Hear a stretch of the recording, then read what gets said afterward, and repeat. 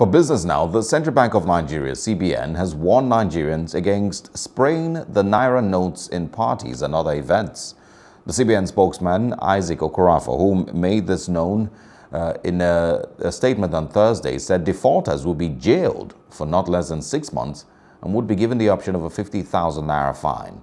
According to the spokesman, the CBN has concluded the decision to establish mobile courts to prosecute those abusing the Naira.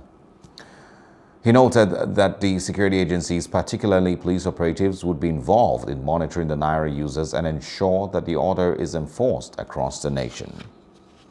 Hello, hope you enjoyed the news. Please do subscribe to our YouTube channel and don't forget to hit the notification button so you get notified about fresh news updates.